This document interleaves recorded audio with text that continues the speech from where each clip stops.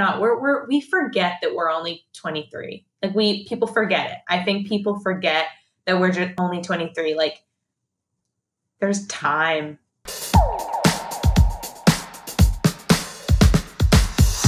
My 5-year-old self wanted to be like an Academy Award winning actress. And like that, I actually, not too late. That changes. Like, I don't really want that anymore, but another like big dream, like if I just had to say one thing that would be like super cool, like I want to be a famous National Geographic photographer. Am I even a photographer? Not really.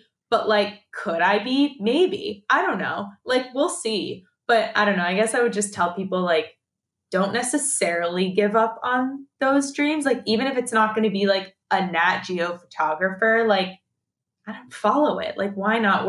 We forget that we're only 23. We forget we're 23, but also I think a lot of people forget and don't know how improbable it is that you're even here on this planet alive, breathing today.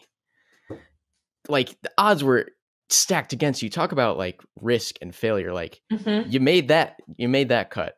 So to not at least use the time in your 20s, if you can, to do what you can with like this small sliver of time we have in the universe. I know this is like existential, but it's like, it's okay to be looking for a job when you're 30. That's not too late. You'll work till you're 70. That's the Kevin Kelly podcast, because he didn't get a job till he was 35 and then co-founded Wired. So but I was, if you have any good recs, there are so many examples of that. My mom is really into Madeleine Albright's book. She didn't start her career until she was in, I should know the age. It's like either 40s or 50s. Yeah. Like she had a family, did all these things. And then now she's Madeleine Albright. Like, it's never too late.